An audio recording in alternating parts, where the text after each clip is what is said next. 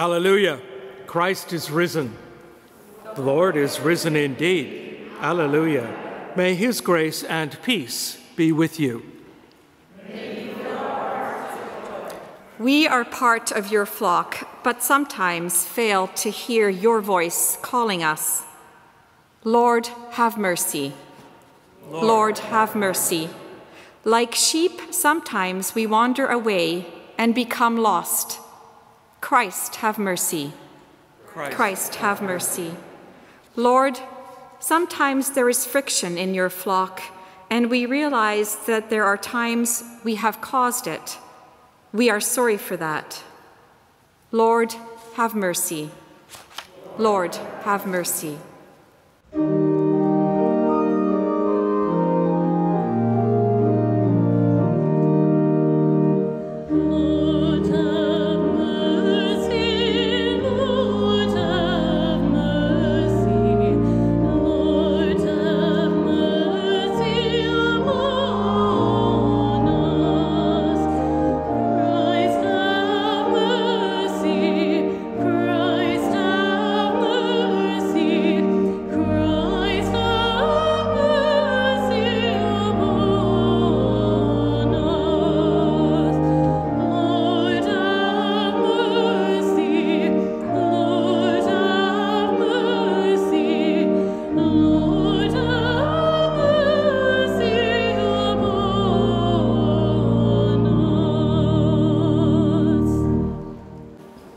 Almighty God, have mercy upon you, pardon and deliver you from all your sins, confirm and strengthen you in all goodness, and bring you to everlasting life through Jesus Christ, our Lord.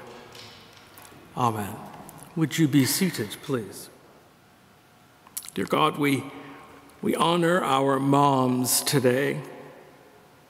We honor them because you chose them to bring us into this world. And we acknowledge that the life you give each of us comes through the remarkable women that we know as mom. We also know that for many people, Mother's Day is a difficult day. And so we ask you to comfort those with heartaches today. So we pray for those who have lost their mothers. Lord, comfort them in their grief. We pray for those moms who have lost a child through miscarriage, accident, or death. Lord, comfort them. We pray for stepmoms who struggle with blending a family. We pray for those who have had a delayed adoption or a failed adoption, and their heart has been broken. Jesus, comfort them. Comfort those who would like to be mothers, but it just has not happened. Comfort all who struggle with infertility. Wrap your loving arms around them, dear Lord, and give them your comfort on this day. At the same time, you said to rejoice with those who rejoice, so we celebrate with those who have given birth in this past year and with those who have adopted a new baby or child into their home and with those who have fostered children in their home. And we thank you for our moms in every stage of life, moms of newborns and preschoolers, moms whose work is never, never done. We thank you for the moms of school-age children who are really more of a chauffeur than a mom a lot of the time. They pack lunches and help with homework every day and never give up as they tackle entire mountains of laundry. We thank you for the moms who feel both the pride and the ache of the empty nest stage. We thank you for moms in their old age who still love us with all their strength. We thank you for those who act as mother to younger women. Lord, in all kinds of ways, Our mothers both pass on and preserve your love, and we thank you for that. On this particular Mother's Day, we remember mothers in the Ukraine, mothers who may well have lost children, mothers who certainly have lost sons, mothers who now must provide a home where there's no building left, mothers who must find food for their families where there are no stores and no supply lines left. Comfort them, Lord, and infect that whole area and members of the Russian government with a sense of peace. On this Mother's Day, Lord, we commit ourselves to honoring, to loving, and to protecting all the kinds of mothers in our lives. And we thank you on this day for the gift of mothers, and especially for that special person that each of us call Mom. A reading from the book of Revelation. After this I looked, and there was a great multitude that no one could count, from every nation, from all tribes and peoples and languages, standing before the throne and before the Lamb, robed in white, with palm branches in their hands. They cried out in a loud voice, saying, "Salvation belongs to our God, who is seated on the throne, and to the Lamb." And all the angels stood around the throne and around the elders and the 4 living creatures, and they fell on their faces before the throne and worshiped God, singing, "Amen. Blessing and glory and wisdom and thanksgiving and honor and power and might be to our God forever and ever. Amen."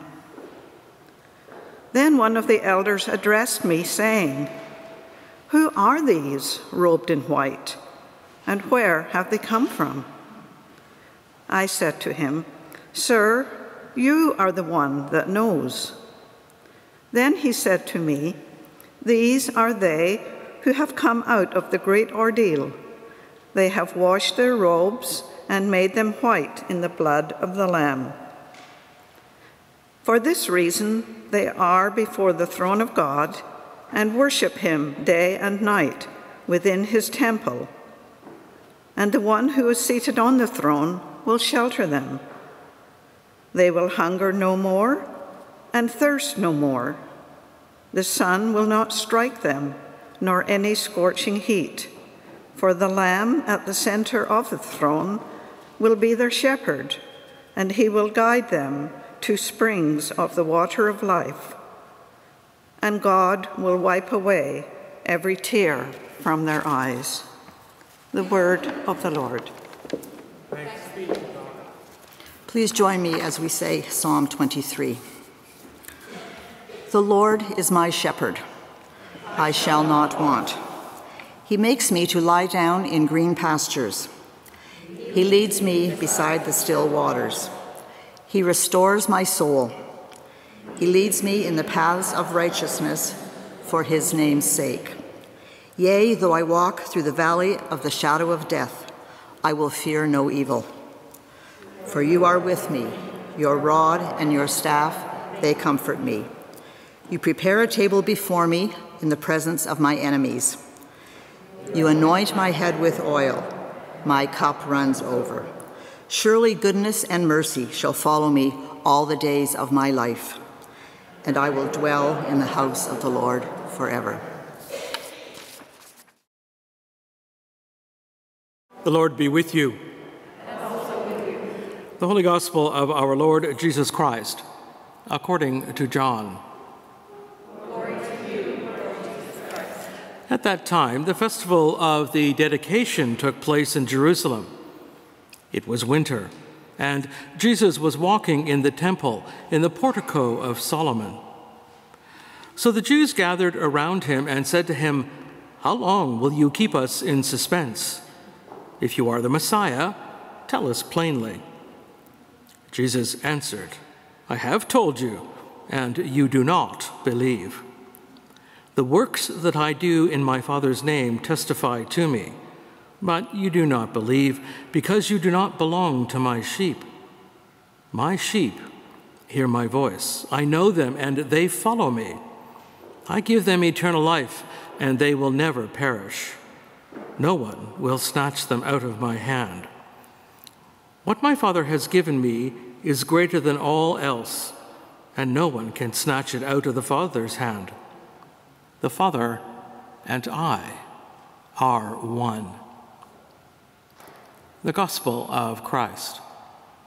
Praise to you, Lord Jesus Christ.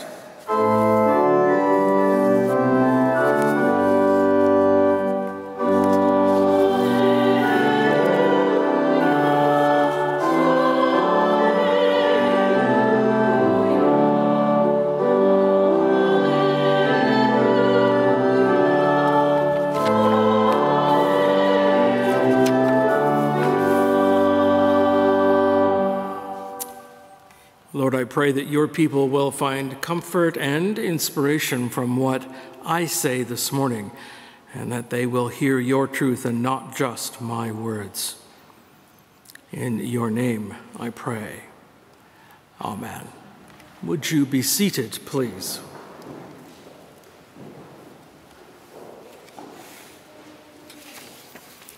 How many of you, and this is not a rhetorical question, I actually expect an answer to this, how many of you have tried to make a sheep lie down? No. It's not an easy thing to get a sheep to lie down, and I have 4 reasons why sheep don't lie down quite often. They come from a book by W. Philip Keller.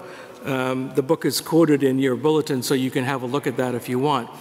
He came from East Africa and had a large sheep farm out there somewhere in East Africa. I'm sorry, I forget the country at the moment.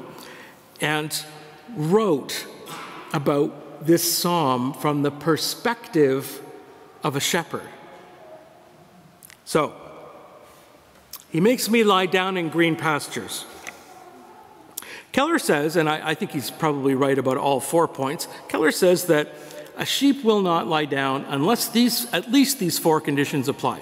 The first one is that the sheep is not afraid of predators.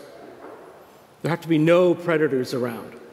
And of course, the sheep don't know that we are probably its main predator, but aside from human beings, that means dogs and coyotes and wolves and I guess in East Africa, cougars and whatever else eats sheep. And dogs do eat sheep. Most often, dogs will kill sheep rather than eat the whole thing. A coyote, of course, will eat or a wolf will eat the whole thing. So there've got to be no predators around. And sheep are skittish. A rabbit jumping out of a hole or from behind a bush could quite possibly scatter a whole flock of sheep, because one starts running, and then the one beside it thinks, oh, there must be something wrong, so I'm going to run too, and pretty soon the whole flock is running. You will have seen that if you have been to Britain or Ireland or Scotland or Wales, where they do have large sheep farms. The one exception to that, of course, is if you're in a hurry and you're trying to cross or trying to drive on a road where the sheep are crossing. And those ones, for some reason, don't get afraid at all. I don't know why that is, but they don't. They just stand there until the shepherd comes along. So they've got to feel safe from predators, from harm. The second condition is, interestingly enough, according to Keller, and I get this, that they have to feel free from tensions within the flock. Apparently, and this is no reflection on human beings at all, apparently some of the older ewes get a little fussy about territory and which patch of pasture belongs to them and which of the younger sheep are allowed to be in that area. And they get quite upset and will get into a whole headbutting routine if you have their piece of land and won't move, or if you're doing something, I suppose, that they don't like. And apparently, headbutting can get quite vicious.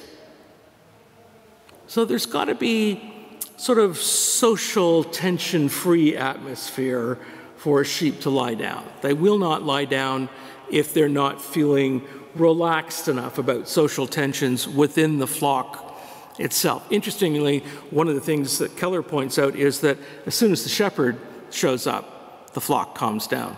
All the social tensions disappear.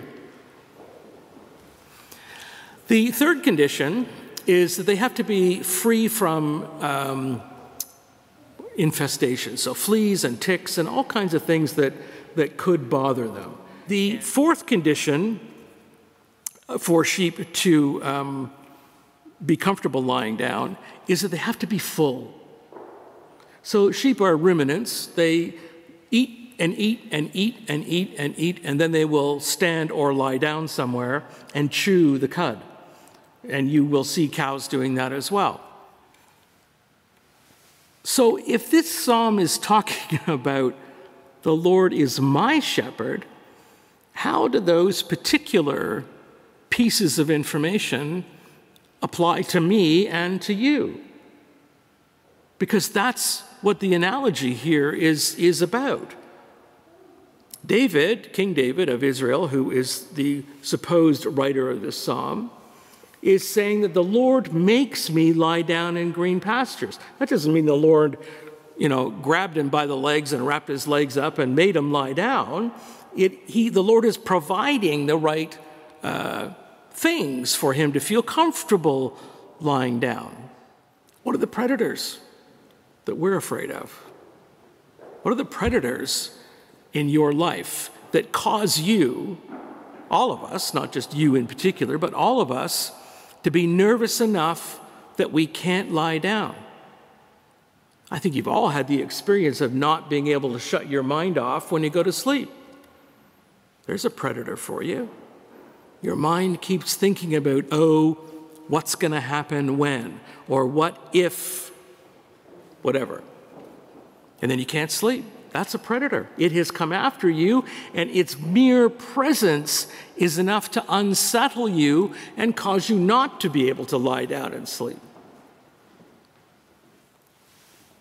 What are the little pestering, annoying kinds of things, like fleas and ticks, that bother us? How about credit card companies that just won't leave it alone? How about duct cleaning services that always call at dinner time? Those are the kinds of things like fleas and ticks that they don't kill us, but they sure aggravate us. And if you let it, those kinds of things can ruin your morning. If you then have to go and work with patients, or you have to work with, medical patients or whatever, if you have to go and have lunch with some friends, or maybe even a meeting that's going to be a little challenging, something like that in your life is niggling enough that it may set you on edge for a whole day. What are the ways in which we are fed? But this isn't about food, is it? Because I think this is about being fed physically, which we all are, but it's also about being fed emotionally. It's about being fed spiritually. Consistently, Anglican churches rate very low on their spiritual lives. When people look at Anglican parishes, the thing that people rate the lowest is our spiritual life. And yet the thing that people rate the highest on their needs is a spiritual life. Interesting juxtaposition. Those are national surveys, by the way. We need to be fed in more ways than just physical food.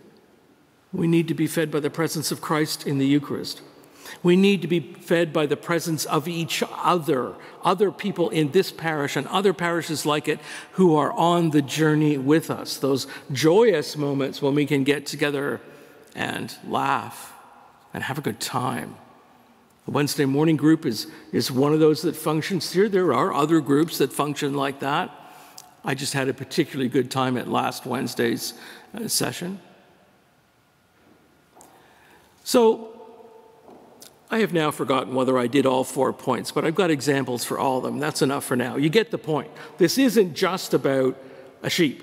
This is about us and what we need in our lives to feel comfortable. But it doesn't always feel like that because somebody got angry at you, because you're not getting fed spiritually or emotionally or intellectually, because there are predators in the world.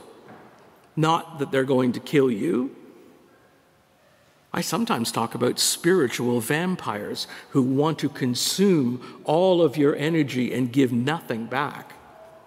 And I've had to say to a few people, when you run into someone like that, that's not a friendship. Friendship is a two-way street.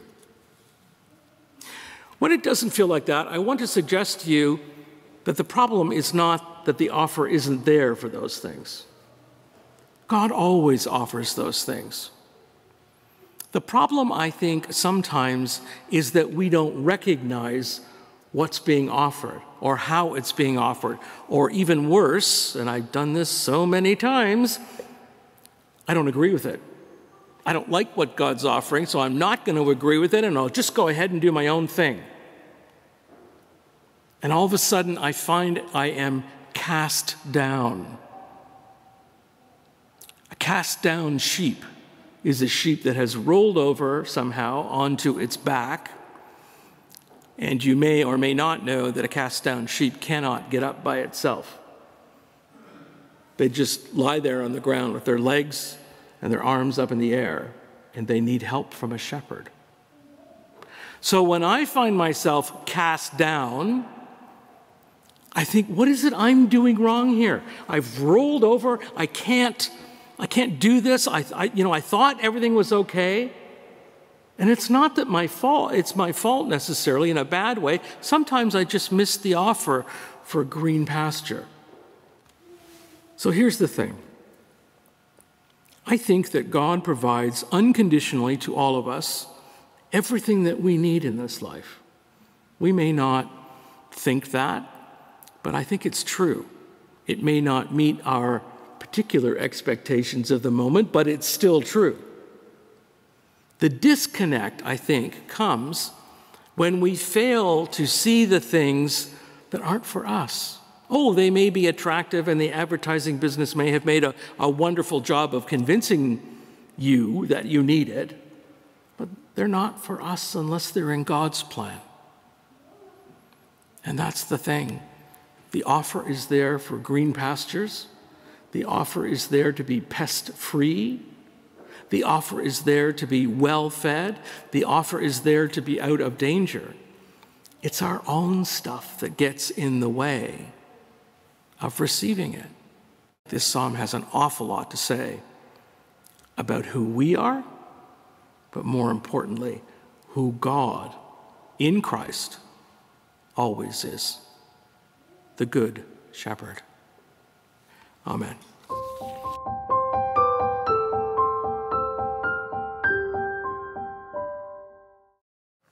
Let us pray, saying, Lord, in your mercy, hear our prayer. Good Shepherd, watch over us today in all we face and experience. Never leave us or forsake us, and journey with us always.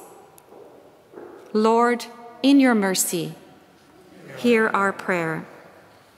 Good Shepherd, you know us as no one else knows us.